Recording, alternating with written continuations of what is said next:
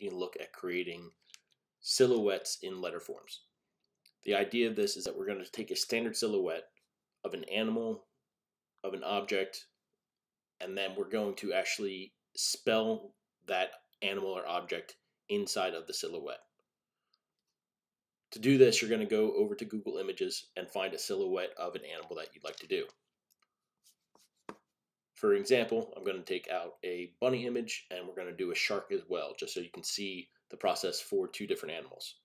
Neither of these animals can be used in your process, but it's a good way for you to learn the process and apply it in your own way.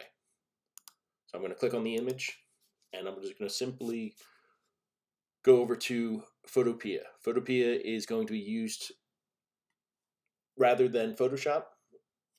Just when you don't have access to Photoshop itself, we can use Photopea at any point. Just go to photopea.com. I'm going to go up to File and New. And over my new document, I can call this Animal Silhouette or Animal Letters. I want to make sure that I start out with a new document. You're likely going to be seeing the social as the templates at the beginning. I'm going to actually click on Print, and I'm going to click on Letter down the bottom left. Right now, this is showing me the vertical format, but I'm going to switch this over to horizontal. So I'm going to hit this little double arrow icon. That switches it so it goes a width of a document. Then I'm going to click Create. Now that and drag it onto my document. So I'm going to move over to the silhouette and click on it. It brings up the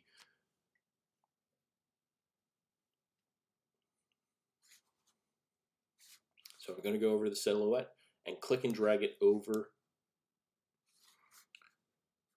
So I'm going to go over to the silhouette and I'm going to click and drag it over to my white document. I can scale it up. You see the bounding box just like Photoshop. I have to make sure to click on the document, and now I can grab a corner, click and drag it up. Remember, hold Shift to maintain proportions. And I can enter, place, and if we take a look over in my layers panel, right now it says image. I can always rename it if I want to rename it. But I'm also going to go grab the shark image as well. With the shark image, I've already picked it out. I'm going to again click and drag this over.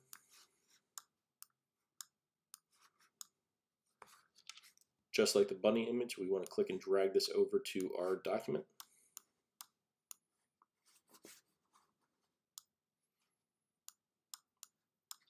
I'm going to scale this image up, again holding Shift to maintain proportions. I can enter to place it. Now that I don't need these silhouettes anymore, I can go full screen with my program.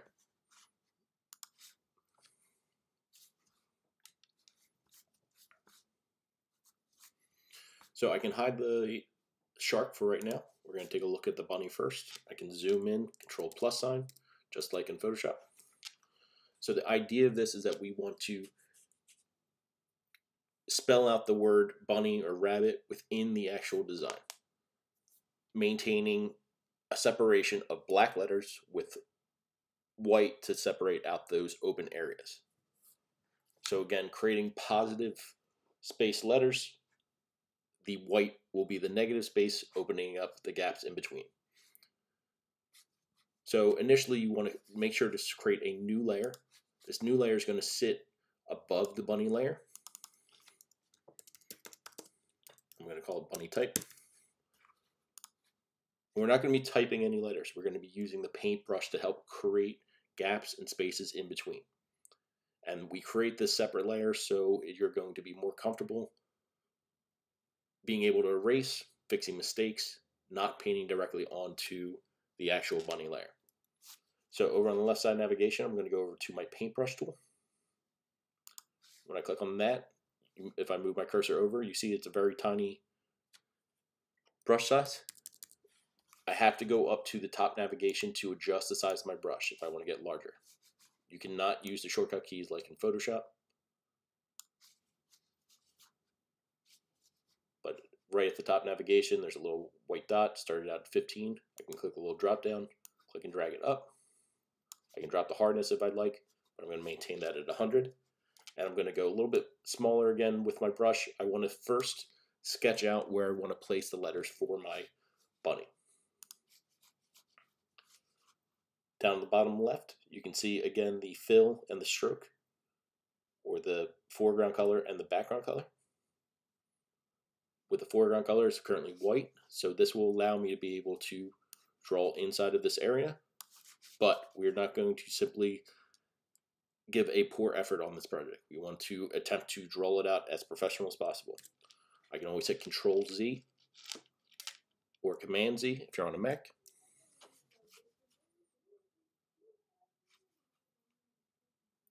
With the paintbrush, I'm going to look to sketch out where I want to place these letters. So if I want to go with bunny, I have to figure out how to place the B-U-N-N-Y. The reason why I chose this image, thinking about it, I have to figure out how I'm going to get each of those letters inside the shape. And one letter that stands out, just looking at the silhouette, is the Y. If I look at these ears, they're already placed in for me to give me the capital Y shape that I need. It's just a matter of dividing this up. So with my, again, paintbrush, I'm going to go in just to sketch out, give me the initial look of where I want this Y to be. And again, we put this on the bunny type layer, separate it from the actual image. This way, if I want to go back, I can go over, look to erase it out. With the eraser tool, I can clean this up and redo it if I like. But now that I have that small little brush, I'm going to go back to the paintbrush and now look. I'm going to work backwards just because I have to think about how it's going to sit, getting all the different letters in. I know that the Y is going to fit in this space, but I still have to get N, N, U, B. And it's going to be a little bit complicated towards the back with the tail. But we want to maintain as much of the silhouette as possible without affecting the image. So if I want to look at ways of dividing up the letters, I want to take a look at how the leg is here. I can use this as a separator for building out my letter. So this is going to be my one divide. I'm going to draw a line up.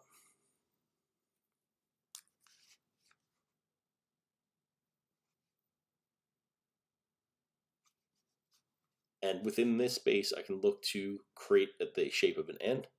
If I'm not satisfied with the line, I can always again hit Control Z and then redo it if I want to go a little bit taller. But this still needs to be an N.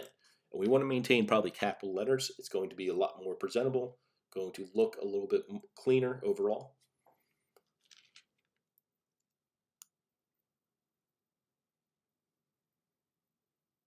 So I don't want to get rid of too much. I will go back in to fill in the open areas, but I still want to maintain that this can look like an N, going up, down, up again, but not drawing such big areas that I have to cover up too much of the silhouette.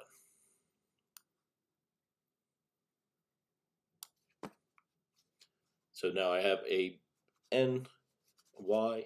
Now I want to do the next N. And looking at the next N, I have to think about the leg.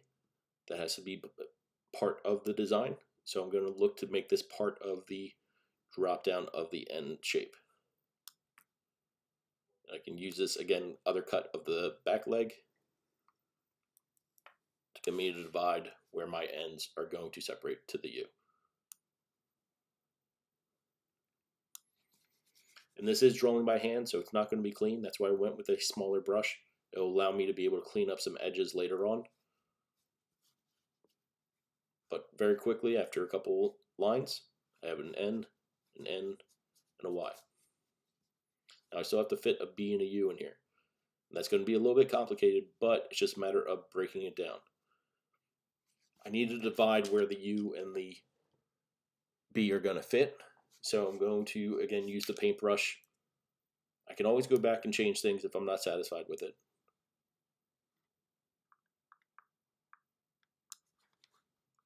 But right now I have enough space that I can fit a B shape And if I'm trying to picture it in my head, I have to think about a capital B. There's a spot on the top, and I could use the bottom part to put a more flattened version of that B shape. The U should be pretty simple. It's just a matter of creating an opening at the top where I can go in, click and drag to draw out an arch shape or an elongated arch. Right now it looks like a V, but I'll show you how to clean that up in a minute. Or I can always redo, click and drag down the area. It's okay, I'm going to fill this in a little bit later, so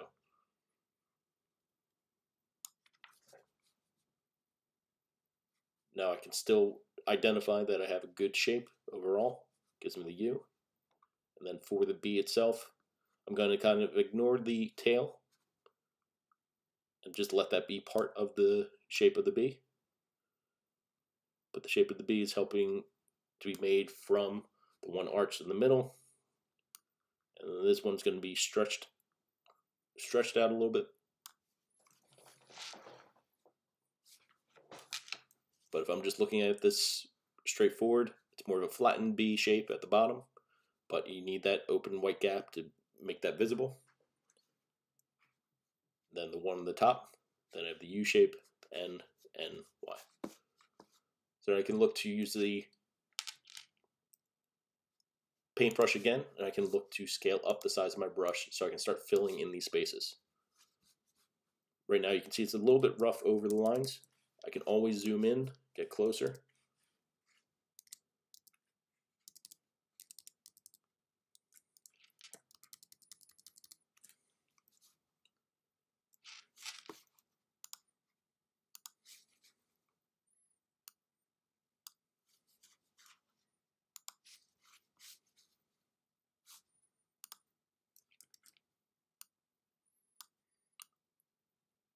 So I don't want to make the gaps too thick in between the lines.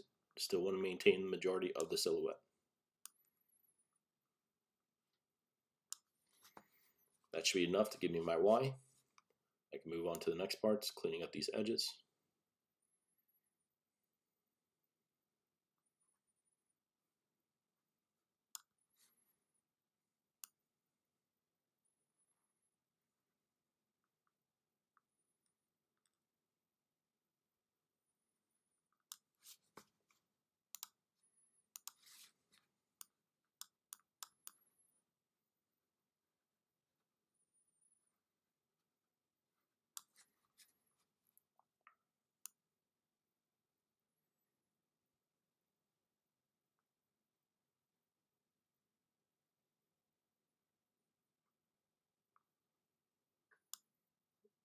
Even if I mess up a little bit, again, I can always go back to the eraser tool,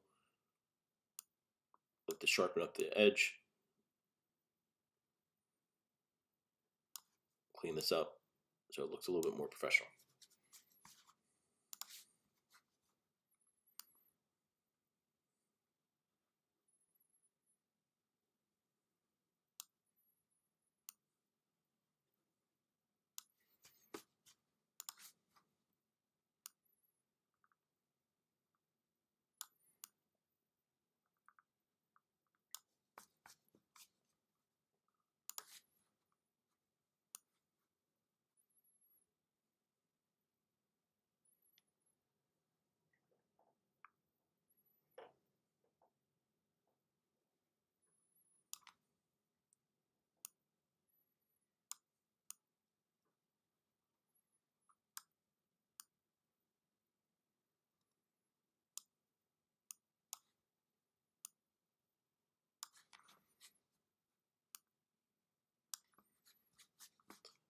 I'm going to shrink down the size of my brush.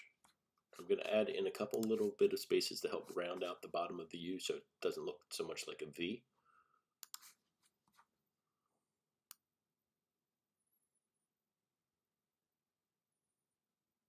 But overall, I'm still maintaining the shape of the silhouette without taking out too much.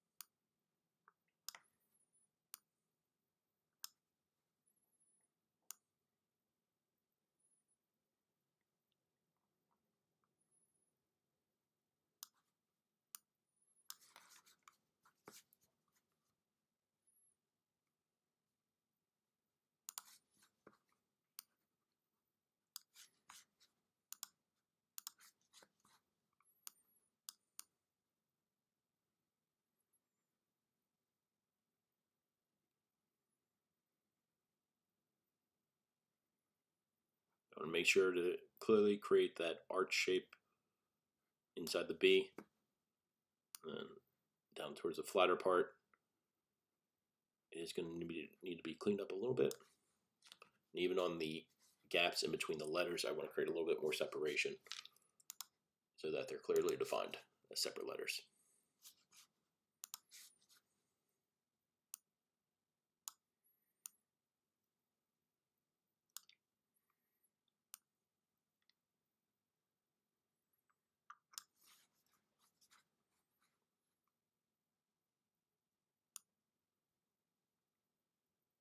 I understand you're not necessarily that comfortable doing it by hand.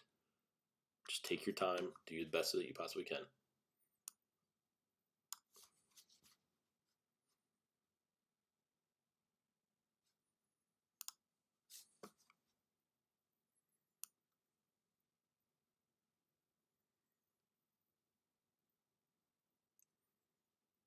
Again, if I mess up, not satisfied with it, just hit Control-Z. Doesn't have to be done in one. You can always stop, continue on, make sure that you create that separation.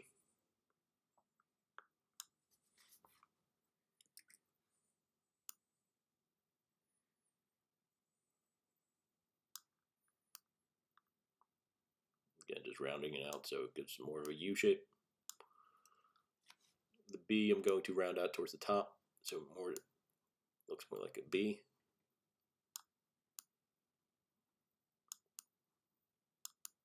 But again, I don't want to erase out too much. Then I can just go back in, clean up any edges if I'm not satisfied with it. Make it as clean as possible.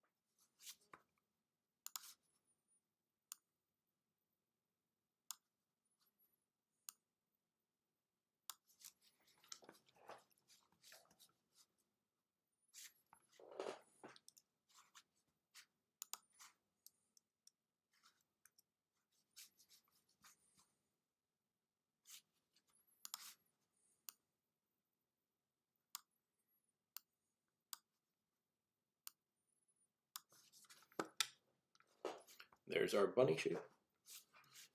If I'm looking to save this, I'm going to go up to File. I can save as a PSD file. You're going to be saving as a PSD file so I can see the work that you put into this design. Then you're going to upload that PSD file for the design itself. To give you a better example or another example, we're going to take a look at our shark. I'm going to create, again, a new layer where our shark text is going to go on top, creating out that separation of the shape. I can hide the bunny layer so it's out of my way, and I can make my shark visible again. So with the shape of the shark, I think about how it's going to translate, whether it's getting the S shape, getting the H-A-R-K. We want to break this down into separate areas. If I wasn't satisfied with the shape, or if I want to reflect it the opposite way so I can fit it in, I can always go up to Edit at the top navigation, Transform, and Flip horizontally. That flips it to the other side, and I can look to possibly do my S in this direction. But for this example, I'm going to flip it over to the other direction. And again, same process. I want to use a thinner brush to start out, give me the separation between the different areas. So we'll have a good chance to figure out how it's going to sit in. looking at the fins of the shark, I want to use this as an indicator of where I can separate out a letter.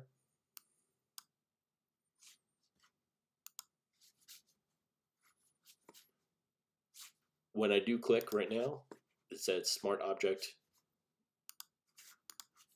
must be rasterized first.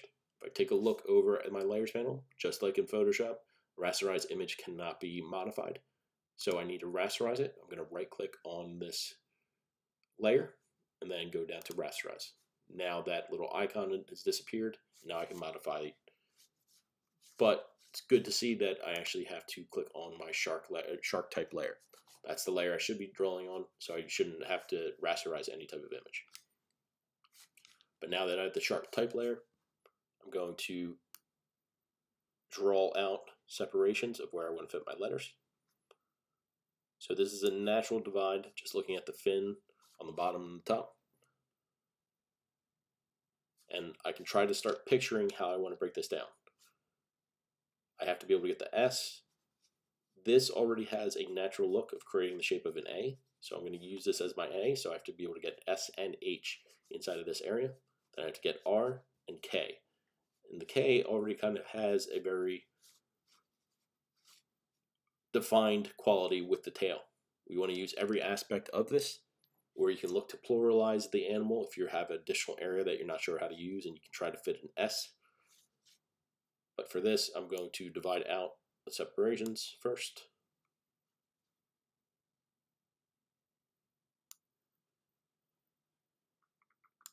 This whole piece is going to be the R. And there's a little lump on the top of the head. That's what I'm going to use for drawing out, separating the S and the H. So yes, if you're looking at this, it's just a big clump right now. You can't really see an S defined in this shape. But again, with that smaller paintbrush, I'm going to look to just create a couple lines to help give me definition of where my S shape might be. So if I draw one simple line over from the top right over to the left and down towards the bottom, if I'm looking at this right now, I have a S shape with two simple lines. For the H, one line on the top, in the middle, one line on the bottom. That gives me that H shape. If I want to redo it, I can always do it a little bit lower. But I still have the two vertical pieces of the H and the connecting area. With A, we're looking for definitely that open section of the A. And I can add in a little element to give me a break for the bottom of the A. Just a matter of filling that in later on. The R, giving that gap for the top. Then we're going to want to add a little bit of gap, a little bit more element to separate the bottom. But we have to also make sure to incorporate a round element over the side to help create that sharp rotation of the R. Then with the K, just like with the H, two vertical lines should give me good separation between the left side and the right side. I can always look to sharpen up the middle of this so it gives me more of a K shape. So we already have it all placed out. Now it's a matter of going back in, getting thicker lines, really helping create the definition for each of the letters. So I'm going to adjust the size of my brush.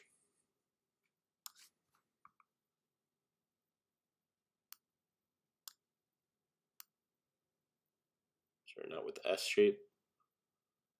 May want to give it a little bit of curve on the inside parts, so I might have to go with a smaller brush. A little bit too small.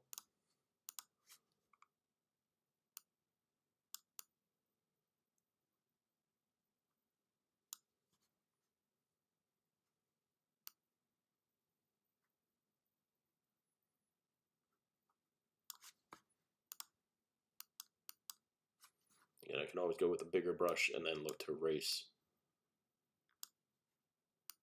back later. Back to the eraser. I can clean up these edges, make it look a little bit more professional.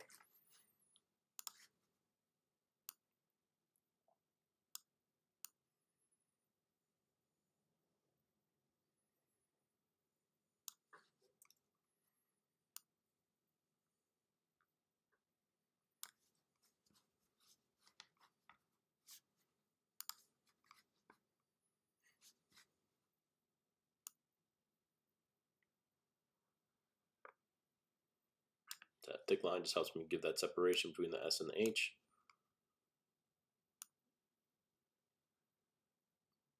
And it definitely helps to create that space showing the left side and the right side of the H shape.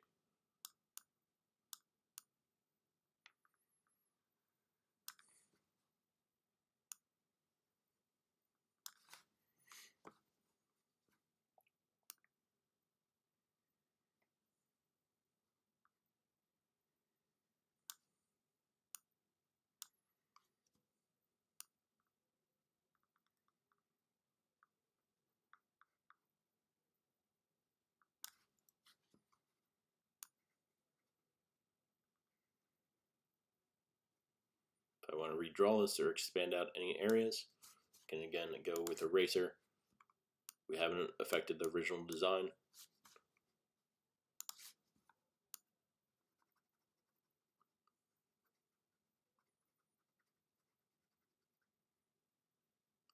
Maybe I want to define the R a little bit stronger.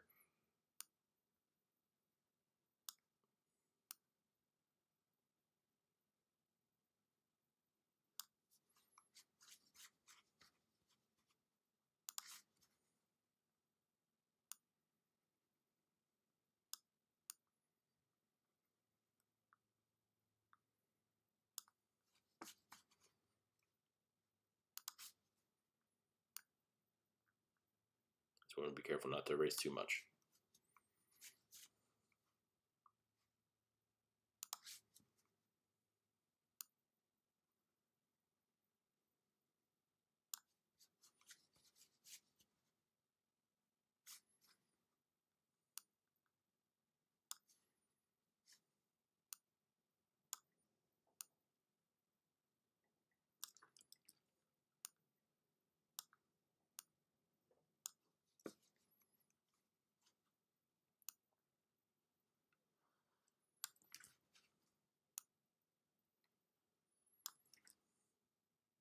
Take your time, don't rush through the design. Make sure it looks as professional as possible. If I want to go with a thinner brush, I can always reduce it down.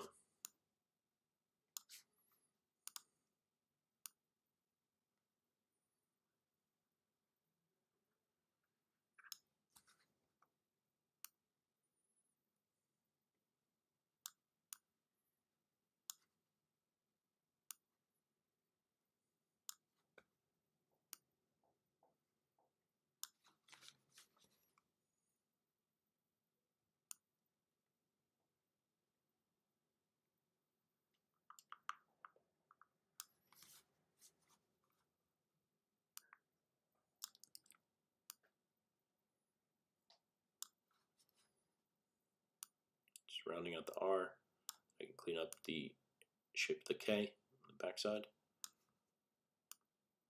and create a little bit more thickness.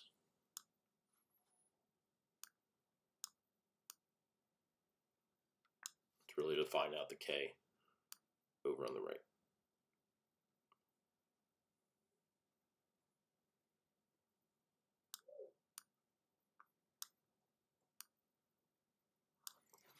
So it still maintains the overall shape and design of the shark silhouette.